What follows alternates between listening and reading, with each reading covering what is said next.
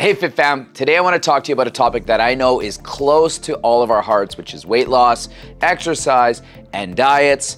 And I sent out an email just asking our members what has been an area where they were able to succeed and where do they often fall off. So one of our clients, Tamara, recently shared some of her insights about her struggles with weight around her midsection and the importance of hard work, exercise, and diet of achieving her fitness goals. So in this video, I'm gonna be sharing my thoughts on what it really takes to lose fat, gain muscle, why abs are made in the kitchen and in the gym, and how you can spot specific muscle building exercise to achieve the body that you've always wanted. So sit back, relax, and let's dive into this topic together.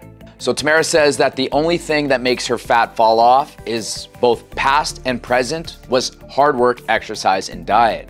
She says that there's no easy fix and that there's no one-stop shop, that everyone is different. And as far as calories you needed, metabolic rate, fasting hours, food she eats, it's finding the proper amount and the system that works for her. She says that she's always struggled with weight around her midsection. Even when she was younger in high school and played every sport that she could think of, she never had a six-pack of abs. But maybe this should be her new goal. So what I would say is I agree that losing fat, especially over the midsection, is hard work. And I've seen people spend thousands, even hundreds of thousands of dollars instantly removing the fat with surgeries. And the fat is gone within seconds, but then it's back within months, but only to be in pain for years. And so what I would tell you is that fat is something that you either continue to grow, you either stop it where it is, or you can decrease it, okay? But just trying to make that all happen all at once isn't going to work. So when it comes to gaining abs, are they made in the kitchen? You always hear this, that abs are made in the kitchen, but I'm gonna tell you this, that abs are designed in the gym because you have to have muscle to show muscle.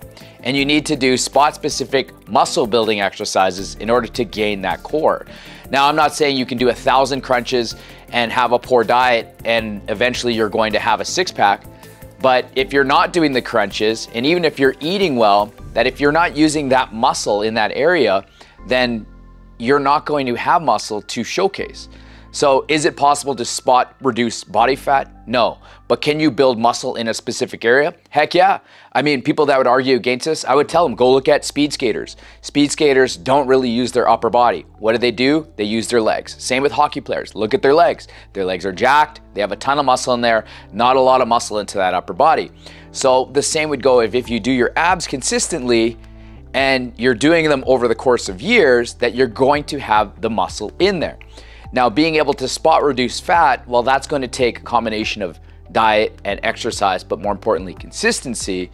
And so when it comes to the diet portion, is that you want to make sure that you're in a caloric deficit that is fostering a fat burning environment, meaning that the fat is going to be reduced because the fat isn't getting refilled. So as this fat reduced and the muscle becomes more prevalent, then guess what? The muscle that you have is going to show because the fat that's covering the muscle is now shrunk and the muscle is more muscle than there is body fat.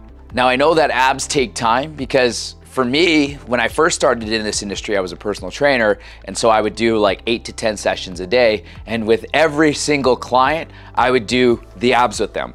But because of the nature of how I was working back then, you know, there was like 3 clients in the morning, 2 in the mid-morning, 2 in the afternoon, and then like 4 in the evening, something like that, that I barely ate in between. And so the foods that I was eating, I didn't know much about nutrition. There wasn't much available back then. So I would just eat like a tub of peanut butter, right? Or I'd eat a ton of eggs in orange juice, right? Or I would just go and eat McDonald's or whatever it was. It wasn't McDonald's, because I know when I started training, it wasn't McDonald's. But I would definitely go and eat something that I didn't know wasn't great for me.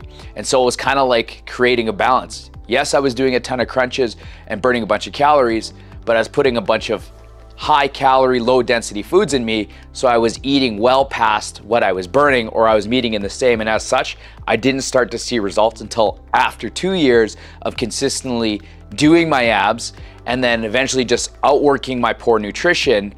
But then now that I'm able to combine the hard work, I'm able to work out smarter, less harder, because now my nutrition is making up for the inability to work out for 2 hours, 3 hours a day, versus now I can focus on the nutrition. So the same thing I would tell you is that number one is you need to focus on building the muscle, because you're not going to be able to showcase the muscle that isn't there. Number two is that you need to find where your calories should be so that you can cater a fat burning environment. And then number three is give it time, because you want to eventually get the amount of muscle in that area as a higher percentage than the body fat in that area. So I hope that makes sense. I hope you guys found this video helpful. Understand that fat and muscle just have to be in a different proportion. You need more muscle than you do fat, but you can't outwork a poor diet.